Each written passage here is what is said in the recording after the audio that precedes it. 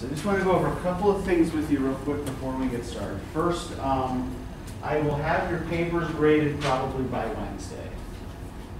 If you are not satisfied with the grade you got in the paper, I also do give students a chance to revise for a better grade. So once I have the papers graded, I'll give you instructions and deadlines for that. I also just wanted to kind of briefly say a couple quick things about the exam. I was going to spend a little time today going over the exam with y'all, but it doesn't seem like you need it. Because like the grade range was from mid B to high A, so everybody actually did really well. So that said, I did want to ask you a couple of quick questions just about stuff we've been doing in the class and how it relates to the exam. Is there anything you think we could have done in class to better prepare you for the exam?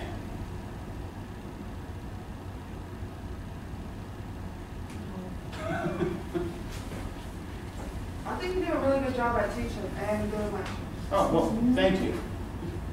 So, what is the thing that has been most helpful for things like the exam? The vocab. Going over the vocab, yeah. 'Cause I know that that's probably the least interesting thing that we do, but I can see that it's helping everybody remember things from session to session, from week to week. So, okay, so keep doing that. All right. I also think it's the quality of the notes you give us. Okay. Like you give us really good quality notes that I felt prepared, and if we're being honest, I didn't really study for that essay. I just felt prepared for it. Mm-hmm. And I think that working on the vocab terms actually probably helps you with that as well, because you're getting the concepts and then you can work it into the essay. Okay, this is all good to know. Thank you. So essentially, for the second half of the semester, stay the course. Okay. So let's talk about the presentations, and I can already see that I kind of fucked up the top of this. Yeah, I had actually written this last Thursday, and then something happened and my computer blanked out. So I had to redo this very quickly this morning, and I guess I didn't do a very good job at the top. Anywho, these are not group presentations any longer. These are solo presentations because there aren't enough people to do group presentations in this class. So each of you is going to give a 20-minute presentation on the topic you've been assigned. You're going to have to use at least 5 secondary sources, and you can see in the assignments I've made some recommendations to each of you. These are all things that you can find either in our library or through the USG consortium. So now that you have this list of sources, the best thing for you to do right after this class is go and order them from the library. If you don't know how to do that, I have office hours after class. I'm happy to show you how. So you got to use at least 5 secondary sources. I've given each of you 3, and you can then kind of branch out from there, right? I can give you some research tips as well if you need and want them. So I was able to give just about all of you your first or second choice topic, because again, there just aren't that many people in the class. Does anybody have any questions about this so far?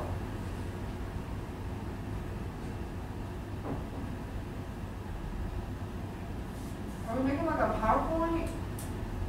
You can make a PowerPoint, but I've got some suggestions about that on the back here, right? So that was actually one of the next things I was going to get to. What you're essentially doing is for the time you're talking, you're teaching the class. So think about the kinds of classes you actually like, right? And what those teachers do. Do you like sitting in a dark room while somebody reads off of a PowerPoint slide? Yeah, then don't do that to other people, right? Yeah, so try to mimic the practices of your favorite teachers. And yeah, you can bring in visual aids, you can use a PowerPoint or Prezi or Google Slides or whatever, right? But if you do that, the best way to do that is to just use it as a visual aid, right? If you've got pictures you want to show. Or if you've got kind of little bits of contextual text, right? Because, I made the mistake early in my career of putting a lot of text on PowerPoint lectures, And I notice as I'm looking out at the classroom, everybody's just trying to furiously copy down what's on the slide, and nobody's really listening to a word I'm saying. So yeah, try to think about ways that you can keep your audience engaged, right? And if you need help, if you need hints, that sort of thing, right? Like, I'm happy to talk through this stuff. In fact, I am going to want to see each of you a week before you do your presentation to see what you've got so far and what you might need a little help with, right? I want to try to set you all up for success, right? You know, I want everybody to look good. So it's 15 points total, right? 5 points for command of the material, right? How well do you seem to understand what you're talking about? 5 points for the quality of your visual aids, handouts, other supporting materials. And 5 points for the quality of your research. So, does anybody have other questions? Are we using any like text from our textbooks, or is this purely? Yeah, so each of these is going to have kind of an assigned text from, like you're going to be essentially teaching the text we're going to do that day. So I think you've got the World War I poetry, right? Mm-hmm. So yeah, so you'll be teaching those World War I poems that we're looking at. And Jordan, you'll be doing James Joyce's short story, The Dead, and trying to relate it to this particular topic, right?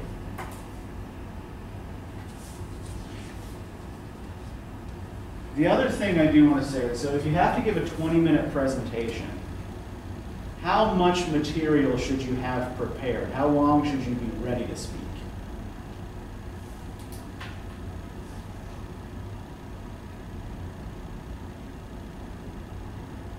If you have to be up here talking for 20 minutes, how many minutes worth of material should you probably make sure you have? Probably like 30. Yeah, make sure you have at least a half hour of material. Why?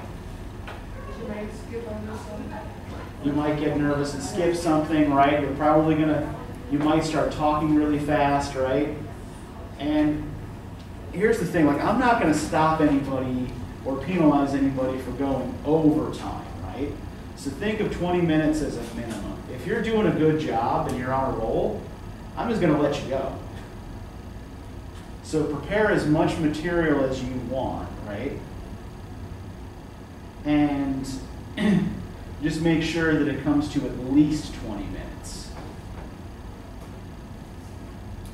It's also best if you run through this a couple of times, right, before you actually have to get up and present. One, to make sure that you have enough that you can meet the time limit.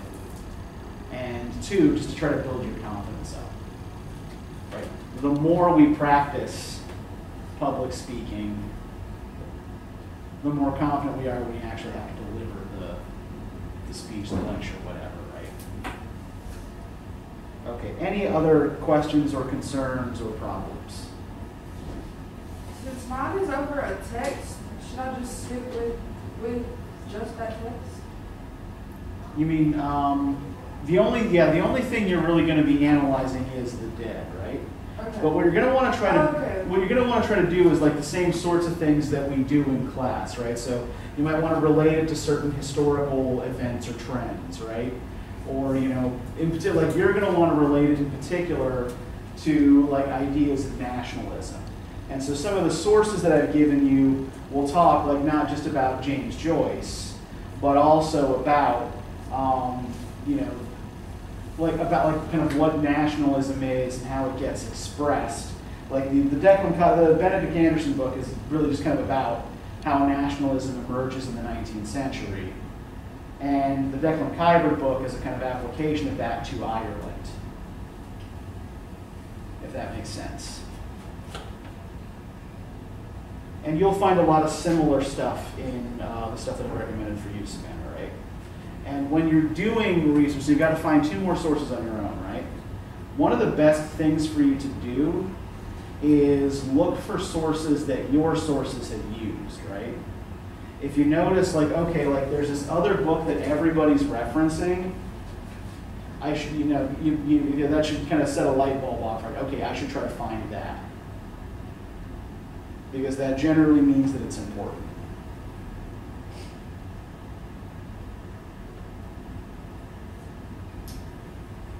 Yeah, if you have trouble finding another two sources, come talk to me and I will help you.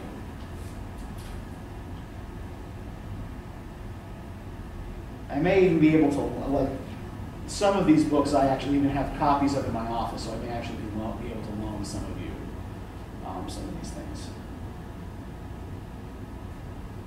Okay, anything else?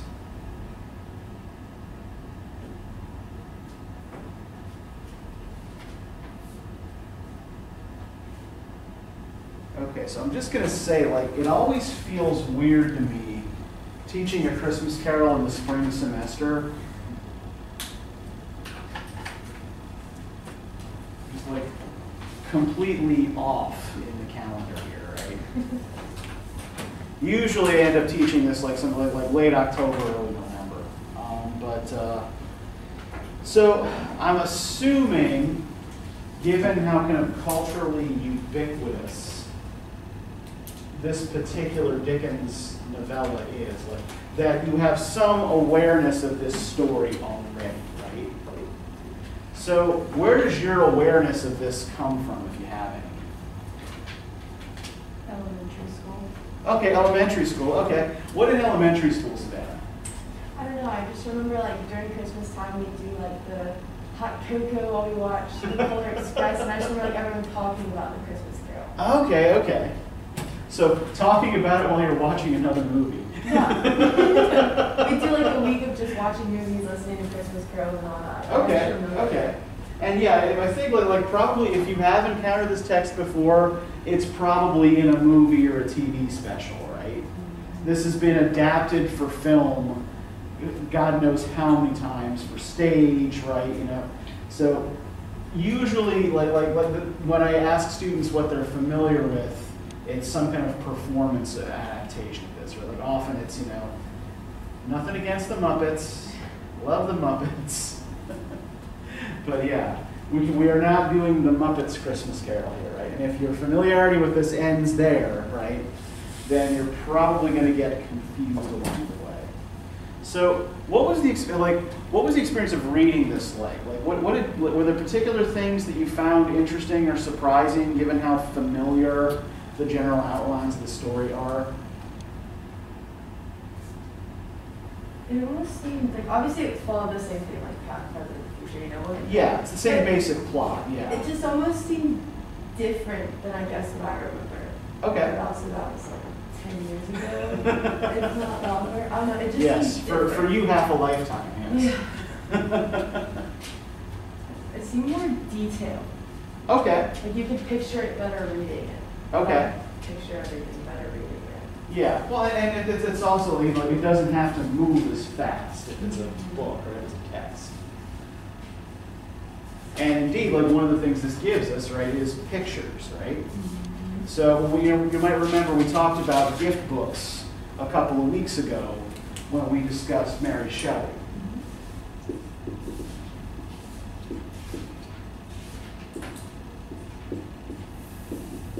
This was initially published in 1843 as a kind of slightly discounted gift book.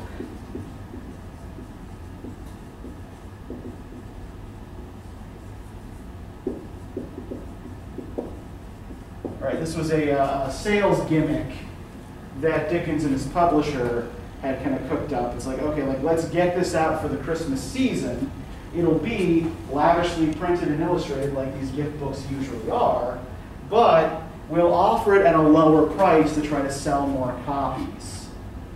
So this book sold for 5 shillings in November 1843, which would have been about $33. So not unreasonable as a price for like a middle-class Christmas gift, right?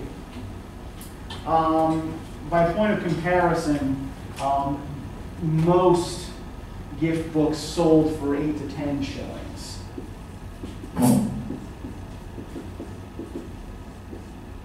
So kind of like more like kind of $45 to $60 range. Like, did they sell more copies? They did sell a lot of copies, but it didn't end up being very profitable.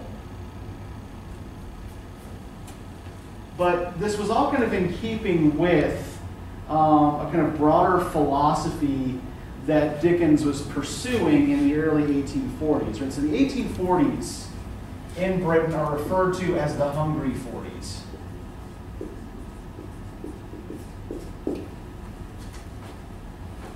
So this decade was marked by a long economic depression.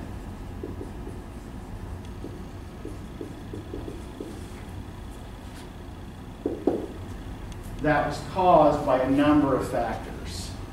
Right. One, you had several years of bad harvests. So the price of food went up significantly. You also had a big slump in international trade. And along with that,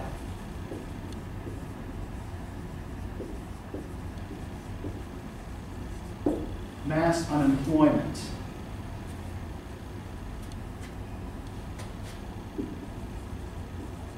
The population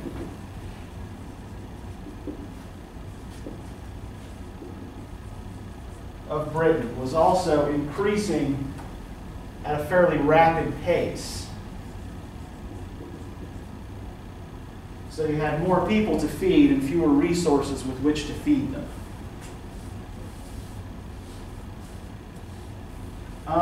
You also had, this was actually a big factor in the economic problems here. It's referenced a couple of times in the story as kind of a joke.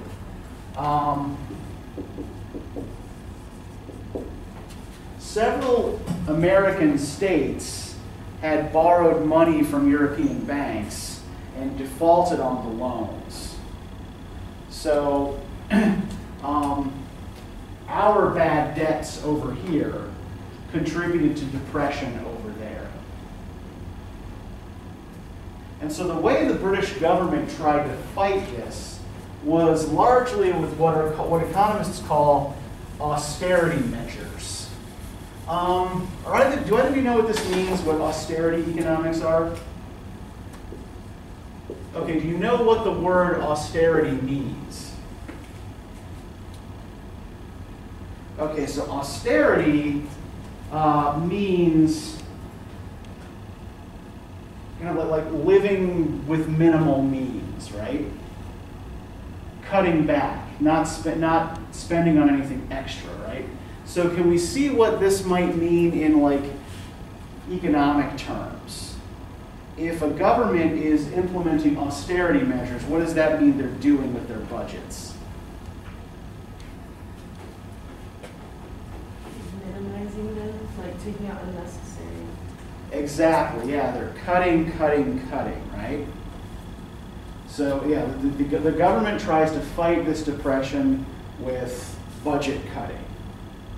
And it's not working. Right. Part of the problem here being, Dickens argues, that the problem is that people simply aren't spending enough money. And if people were spending money, then that would get the economy moving again.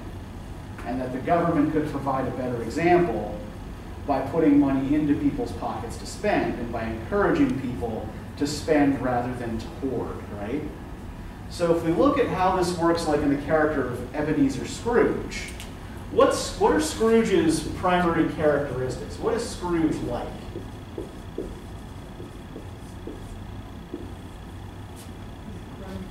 Okay, he's grumpy. Yeah, he is unpleasant, right? We see that in his interactions with several people, right? But what seems to be the source of his grumpiness? What does he care most about? Money. Yeah, money is his controlling master passion, right? And what does he do with his money?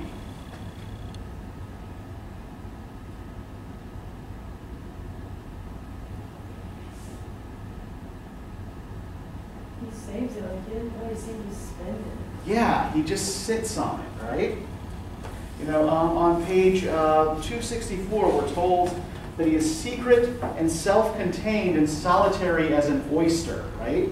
So let's think about that metaphor here, solitary as or that simile, solitary as an oyster. What does an oyster do? Just sit there, I guess. Okay, it just sits there, right? And what's inside an oyster? A pearl, right? Yeah.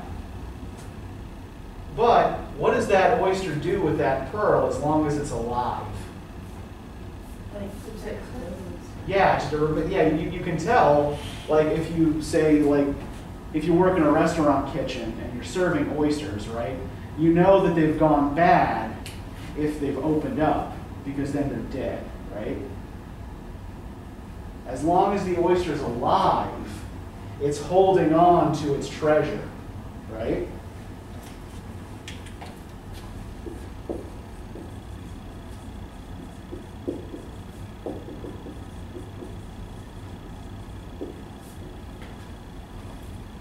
And if we look at his interactions with his nephew, and then with those two gentlemen who come calling for charity, we can see a little bit more of this, right? So, if we look at the top of page 266 here, can I get somebody to start reading from "I do," said Scrooge. I do, said Scrooge. Merry Christmas. What right have you to be married? What reason have you to be married? You're poor enough. Come then, returned the nephew gaily. What right you have to be dismal? What right you have to be morose? You're rich enough. Scrooge, having no better answer ready on the spur of the moment, said bah again and followed up with humbug. Don't be cross, uncle, said the nephew. What else can I be, returned the uncle, when I live in such a world of fools as this? Merry Christmas. Out upon Merry Christmas. What's Christmas time to you but a time for paying bills without money? A time for finding yourself a year older and not an hour richer. A time for balancing your books and having every item in them through a round dozen of months presented dead against you. If I could work my will, said Scrooge indignantly, every idiot who goes about with Merry Christmas on his lips should be boiled with his own pudding and buried with a stake of holly through his heart, he should. Uncle, pleaded the nephew. Nephew, returned the uncle sternly, keep Christmas in your own way, and let me keep it in mine. Keep it, repeated Scrooge's nephew, but you don't keep it. Let me leave it alone then, said Scrooge. Much good may it do you. Much good it has ever done you. Okay, so let's stop here, right? So what's at the center of this exchange here, right? What's Scrooge's problem with Christmas? Right, you spend money that you don't have. Yeah, he's saying it's a waste of money, right?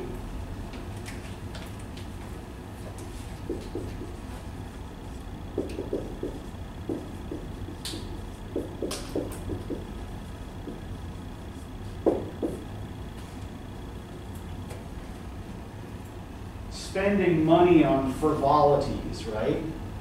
Rather than saving it for who knows what purpose he's saving it for, right? He doesn't seem to intend to give it to anyone. He lives in fairly bare bones apartments. And we know that he doesn't pay his clerk very much either, right? We see on the next page, page 267, right? There's another fellow, muttered Scrooge, who overheard him. My clerk, with 15 shillings a week and a wife and a family, talking about a Merry Christmas, I'll retire to Bedlam.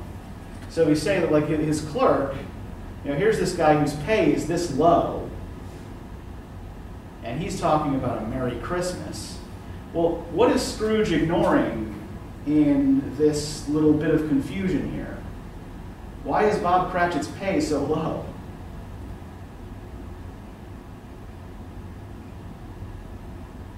Who sets that rate? Scrooge. Yeah. He's the reason Cratchit is poor, right? Because he doesn't pay him enough. And he's treating it as a problem not of him not being generous, right?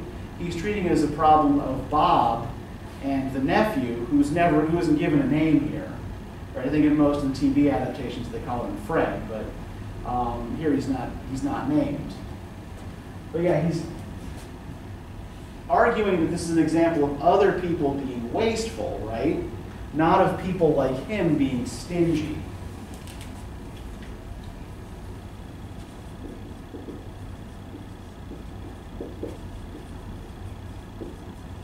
And indeed, when Bob asks him for the day off, why is he pissed about it?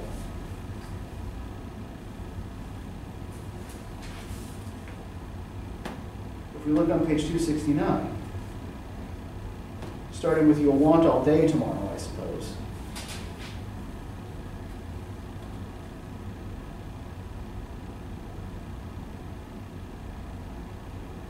He's mad because he's so expected to pay him even if he doesn't have to work. Yeah. Because, it's a poor excuse for picking a man's pocket every December the 25th, right? So he begrudges Bob any kind of paid holiday, even if it's a paid holiday that everyone gets, right? So I think we also see here an association between money and time, right? And this association between time and money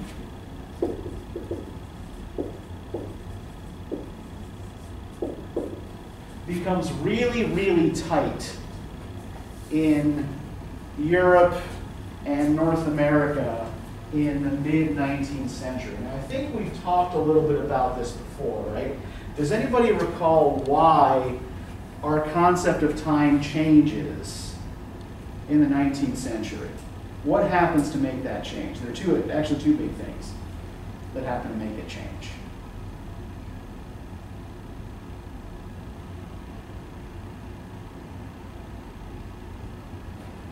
The first has to do with transportation. We start industrializing. Okay, yeah, industrializing is a big part of it, right?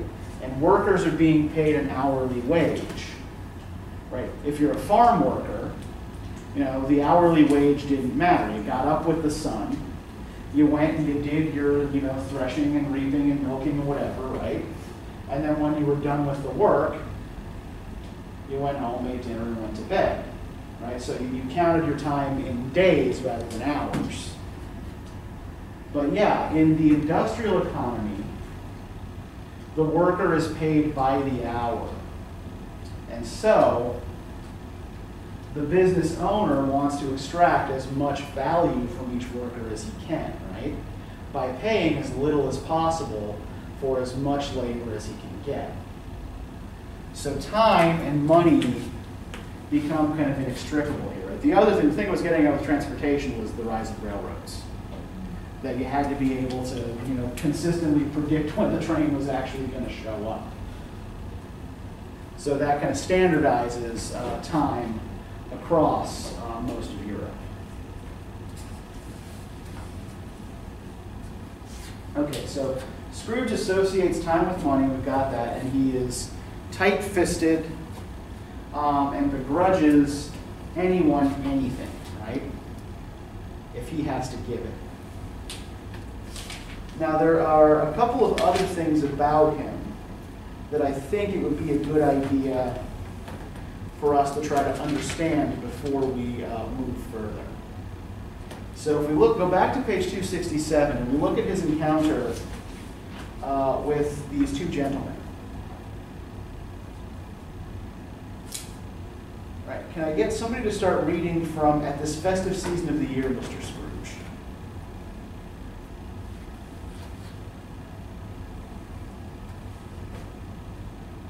Because at this festive season of the year, Mr. Scrooge said to the gentleman, "Take a cup of hand. It is more than reasonable desirable that we should make some slight provision for the poor in dispute, for suffer greatly at the present time. Many thousands are in want of common necessity. Hundreds of thousands are in want of common comfort. So, are there no prisoners?" asked Scrooge. "Plenty of prisoners," said the gentleman, laying down the book. "And the new workers, houses, the new Scrooge, are they still at no mercy?" they are still retained gentlemen. I wish I could say they were not. The treadmill and the one locker and said Scrooge, both very busy, sir. I was afraid from what you said at first that something had occurred to stop them in the usual course, said Scrooge. I'm very glad to hear it. Under the impression that there's scarcely furnished Christians cheer up on, or body to the multitude. Return to the gentleman. A few of us are endeavoring to raise a fund to buy the poor some meat and drink, and means of work. We choose this time because it is a time of all others when want is keen them, and abundance rejoices. What should I pray you down for? Okay, so let's pause here, right? So first off, let's think about these two gentlemen here and the set of social assumptions that they're operating under, right? What are they assuming, like, about society, about one's duty to society? They're assuming you should help people who are less fortunate than you. Yeah, you should help those who are less fortunate than yourselves, right? Like, that you should be willing to, like, open your pockets to provide something more than bare subsistence to people who are less well off, right? And how does Scrooge counter that? What does Scrooge seem to be assuming by asking, are there no prisons, are there no workhouses, is the poor law still in operation? Do y'all know what workhouses and the poor law were? Okay, so let's back up a little bit and explain that. Okay, so before 1834 in Britain, if you did not have the means to support yourself, you got what was called out relief.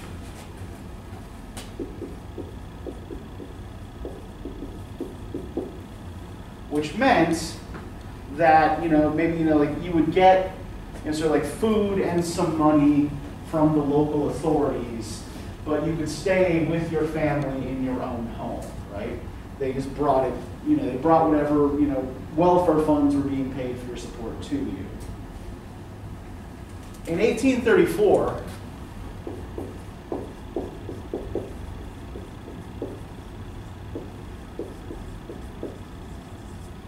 the poor law was reformed to try to centralize relief. So instead of letting people stay in their own homes and receive aid from the state, families were broken up and people were moved into, like, children, men and women were all put in separate facilities. These were called workhouses. And in the workhouse, people were usually doing like some kind of menial, usually relatively pointless labor, right? So like one of the common tasks they would have you doing in the workhouse was called picking oakum, right? Oakum is a substance that's used to coat ropes to make them waterproof.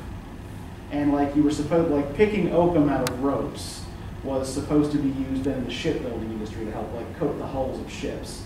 But you couldn't pick enough oakum from ropes to actually make it useful. It was really just busy work, right? It was based on the principle that it was better for people to be working at something pointless than for them to be not working at all. And in the workhouse, you were given a kind of bare subsistence diet, right? And you were kept there until you could demonstrate that you now had the means to support yourself. So if Scrooge is, asking, as these gentlemen are, asking him for money, he says, well, are there no prisons?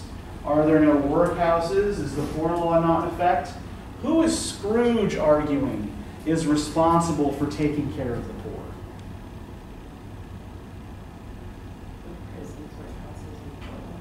Yeah, so then what do those have in common? Like, where do those come from? Or like, who runs them? Yeah, exactly. So he's arguing that instead of individuals being responsible for taking care of the poor, right? It's the state's job, it's the state's business, right? This is what I pay taxes for.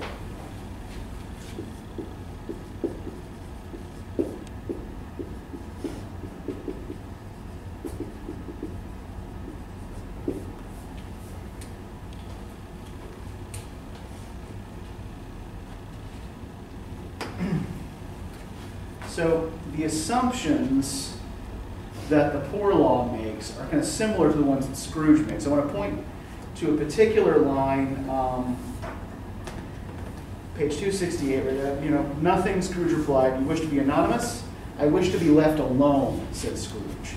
"Since you ask me what I wish, gentlemen, that is my answer. I don't make merry myself at Christmas, and I can't afford to make idle people merry. I help to support the establishments I have mentioned. They cost enough, and those who are badly off must go there. Many can't go there, and many would rather die. If they would rather die," said Scrooge, "they had better do it and decrease the surplus population." So, what Scrooge is expressing here are two of the philosophical principles that this poor law reform, which Dickens opposed, are based on.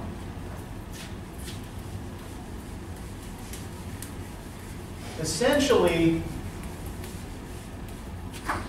these reforms came from were influenced by the work of two philosophers. Right? The first was a clergyman by the name of Thomas Malthus. And Malthus wrote a book in 1798 called An Essay on the Principle of Population.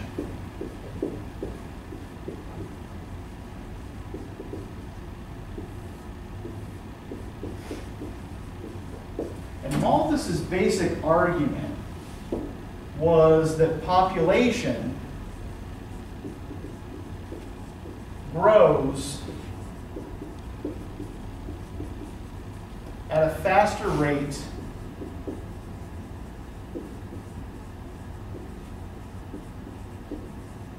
than food resources. Right? Essentially, the population grows through multiplication, and food resources grow through addition. So it doesn't work quite as fast, right? You can't, you reach a point where the population's growing so fast you can't grow enough food to feed people. Now, what would seem to be the logical solution to that problem? If population is growing too fast and we can't feed all the people, what would you think reasonably one would do, or a government would do? I mean, I don't know if it's right, but they would put, like that book I read when I was in elementary school, you put like a limit on how many kids people can have. Okay, yeah. Do you remember the Haddock's book? Do you remember that? Oh, sorry, it's not relevant. Okay. I just remember the name of No, so it's okay, but again, you're thinking along the right lines here. Right? So like, for example, when China had exactly this problem, they put that one-child policy into effect, right? That, every married couple could have only one child. So limiting the growth of population, right? Now the problem that was created there was the cultural preference for sons. Meant that a lot of female fetuses were either aborted or even if they were delivered, they were put into orphanages so that families could keep trying for a son, right? So this can create other problems. Yeah, that's one way to try to limit population, right? You could also discourage early marriage, right? You could encourage people to try to marry later in life so they won't have as many kids. You could encourage people to use birth control, right? You could also try to encourage a more even distribution of resources throughout the population, right? So these are all things that Malthus considers and rejects. as basically immoral or as contributing to immorality. So for Malthus, the only moral way to deal with this problem is to let the poorest segment of the population, what Scrooge refers to here as the surplus population, die of starvation. And then that slows down the growth again. And you can get yourself back to, a point of equilibrium. Now, the other thinker that Scrooge and the authors of the Poor Law were citing is a guy by the name of Jeremy Bentham. And Bentham is associated with a school of philosophy called utilitarianism. And there are two basic principles that underlie utilitarianism, right? The first is that any idea must be judged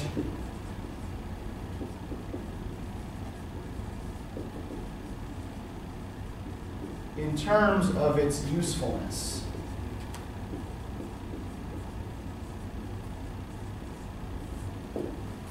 But usefulness to a utilitarian has a very specific definition.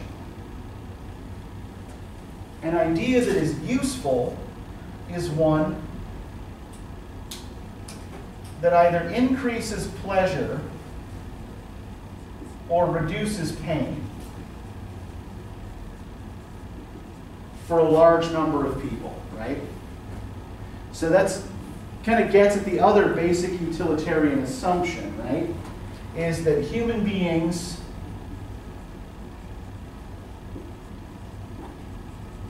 are motivated by only two things. We seek pleasure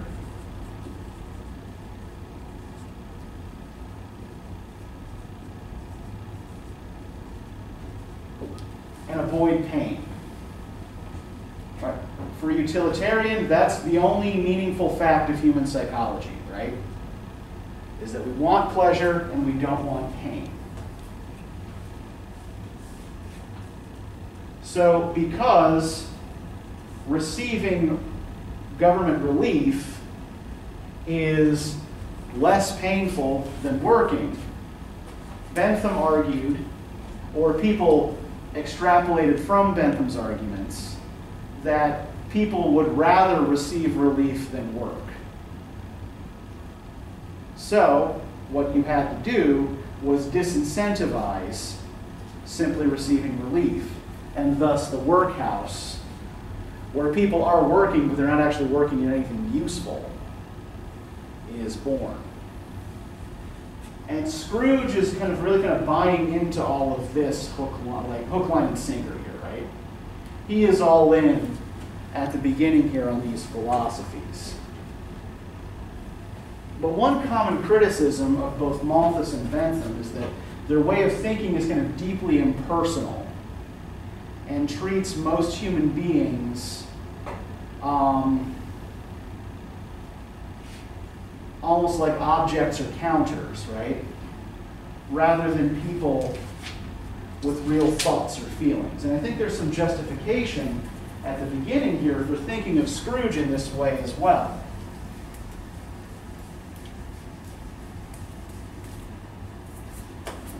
So if we look on page 264,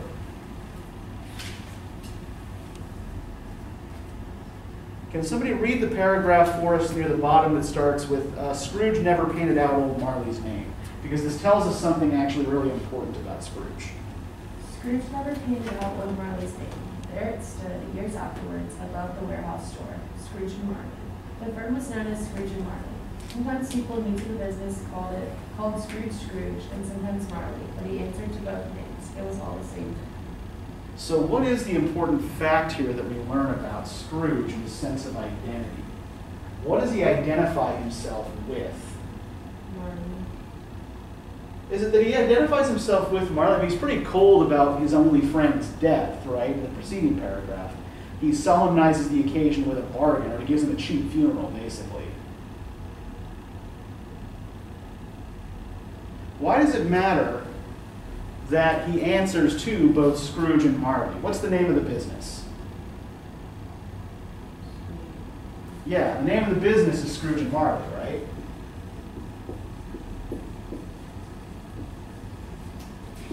So what that he doesn't care whether people address him as Scrooge or as Marley. What does this tell us about where his identity is centered? Yeah, exactly. He identifies himself solely with the business.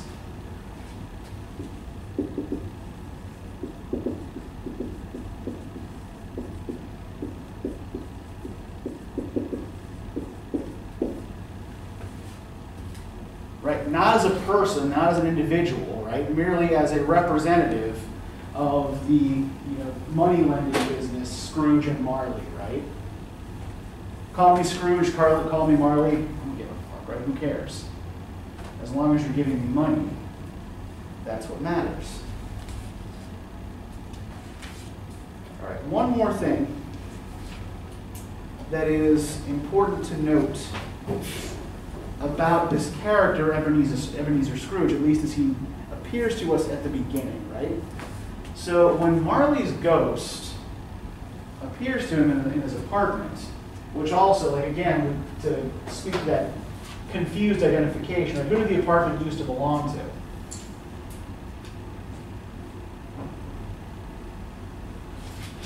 Who lived there before Scrooge did?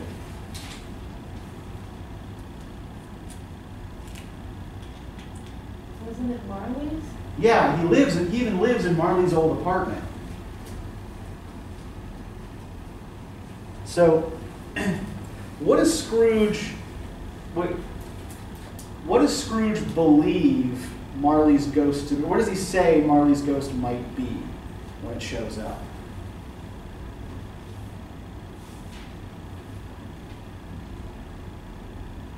He mentioned something, like he's like, this must be a case of food poisoning. Yeah, he's like, he thinks like this is indigestion, right? Rather than a real visitation from a ghost, right? If you look on page 273, right? Marley's ghost asks him, this is actually a very important question here, right? Why do you doubt your senses?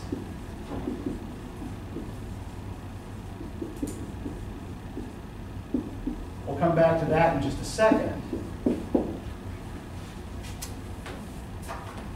Because, said Scrooge, a little thing affects them. A slight disorder of the stomach makes them cheats. You may be an undigested bit of beef, a blot of mustard, a crumb of cheese, a fragment of an underdone potato. There's more of gravy than of grave about you, whatever you are. So what does this suggest about the way Scrooge views the world, right? What is he thinking explains the appearance of this ghost? And how might we even relate this back to certain Gothic tropes from earlier in the semester? Do you remember what the difference was between horror and terror? Horror was, it had an irrational explanation. Terror was like, it's supposed to be real. Other way around, but yes. Yeah, exactly. Of course, yes. I guess. But the tale of terror always had some kind of rational material explanation, right? And that's exactly what Scrooge is trying to provide here, right? So Scrooge's whole view of the world is materialist in two senses, right? On the one hand, in the economic sense, right?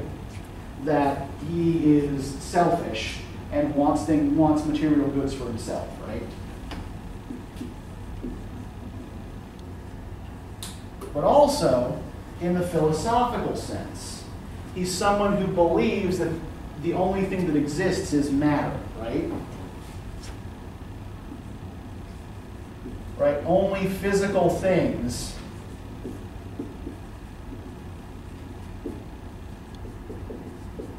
actually exist. So if a ghost appears in his chambers, there must be some physical, biological cause, right? It's because dinner isn't sitting well with me. having a hallucination. But this notion of doubting your senses, right? Where before have we seen connections between your senses and your moral development? Think back a little bit. Does anybody remember any, maybe the word, benevolence? Or when we talked about sensibility? Wouldn't the monk be considered that? Yeah, there's some, there's definitely some relationship between that and the monk, right? Does anybody remember what sensibility was? The receptivity to sense impression. Exactly, yes. Sensibility is your receptivity to sense impressions, right? And this helps form the basis of your moral development, according to some 18th century philosophers, right? Because if you are more receptive to sense impressions, you are better able to sympathize with other people, right? Because you're able to imagine what their situation would be like if you were in it. And this is a capacity that Scrooge seems to lack at the beginning of the novella.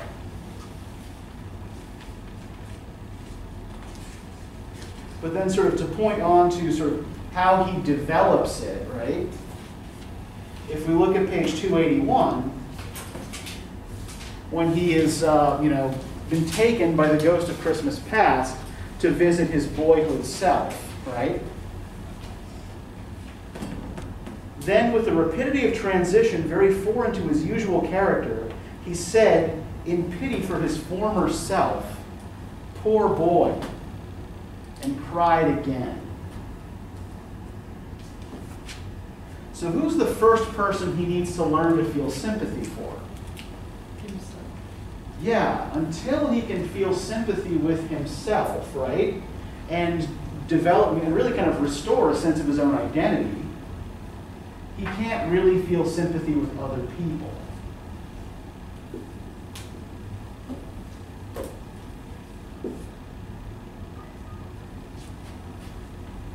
Now, what does Marley's ghost do to prove to Scrooge that it's real? What does he do that convinces him that he actually exists?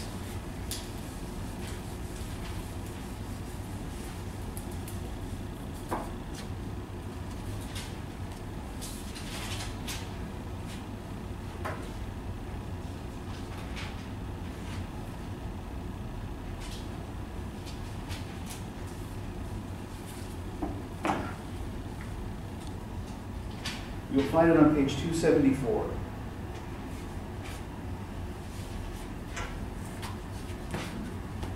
At this, the spirit raised a frightful cry and shook its chain with such a dismal and appalling noise that Scrooge held on tight to his chair to save himself from falling in a swoon.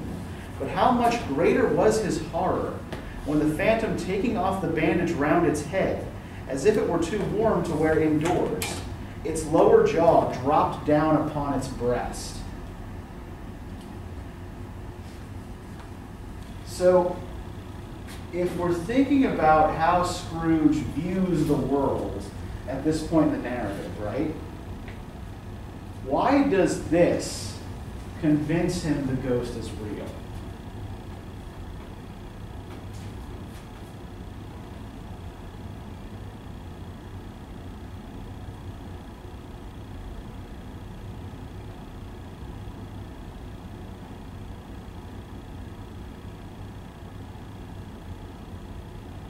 Give it a minute, think about it. And think about it in particular in these,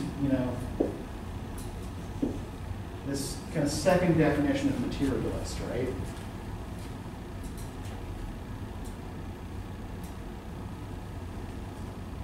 What is the ghost proving to Scrooge here?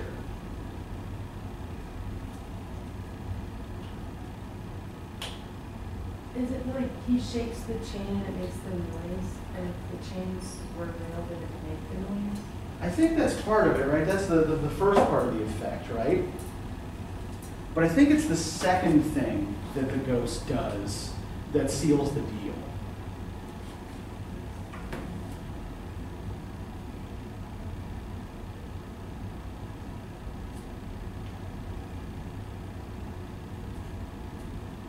But how much greater was his horror when the phantom, taking off the bandage round its head, as if it were too warm to wear indoors, its lower jaw dropped down upon its breast.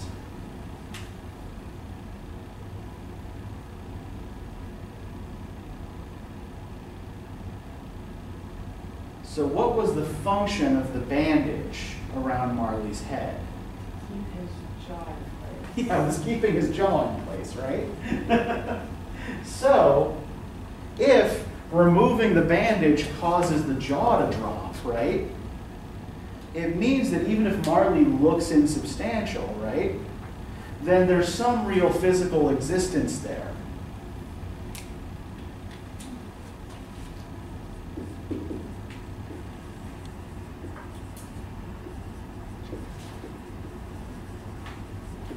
Even if it's not on the same plane of existence that Scrooge is operating on.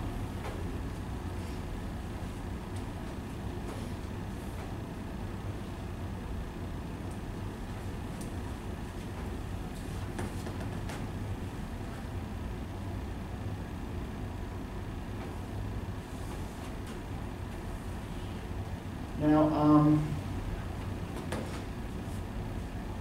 I think the last thing that I really kind of want to focus on, and then we'll talk more about the encounters with the ghosts next time.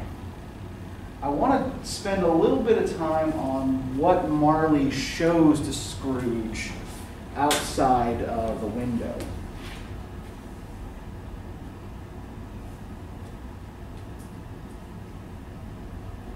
So can I get somebody to start reading on page 276 from Scrooge followed to the window? Scrooge followed to the window, desperate in his curiosity. He looked out. The air was filled with phantoms wandering hither and hither in restless haste and moaning as they went. Every one of them wore chains like Marley's ghost. Some few, they might be guilty governments, were leagued together. None were free. Many had been personally known to Scrooge in their lives. He had been quite familiar with one old ghost in a white waistcoat, with a monstrous iron safe attached to its ankle, who cried piteously at being unable to assist a wretched woman with an infant, whom it saw below upon a doorstep. The misery with them all was, clearly, that they sought to interfere for good in human matters and had lost the power forever. Whether these creatures faced into mist or mist enshrouded them, he could not tell. But they and their spirit voices faded together, and the night became as it had been when he walked home. So have the two of you ever heard the phrase, "you can't take it with you"? So what does that mean? If somebody tells you you can't take it with you, what are they encouraging you to do? Like, leave it behind and don't think about it. Yeah, and especially, if you got money, spend it, right? Because it's not coming with you into the afterlife, right? Now, what's happened to these ghosts? Like, they're not really allowed to go into the afterlife quite yet. Like, they're stuck forever, wandering around, not being able to help people. Yeah, I think it's not so much a yet question, right? I think it's an ever kind of question here, right? I think like they exist kind of outside of time, right? But what are they weighted down by? And what's attached to their chains apart from themselves? We can even see the illustration here, right? Like what's this big fat ghost got weighing down his foot? Like a big box, iron safe. Yeah, he's got a big iron safe weighing him down, right? Mm-hmm. So these misers, right, did take it with them. But in the afterlife, it does no one any good, right? So all of that hoarding ends up being ultimately pointless. And all it does to the hoarder is punish them for the good they could have done and didn't, right?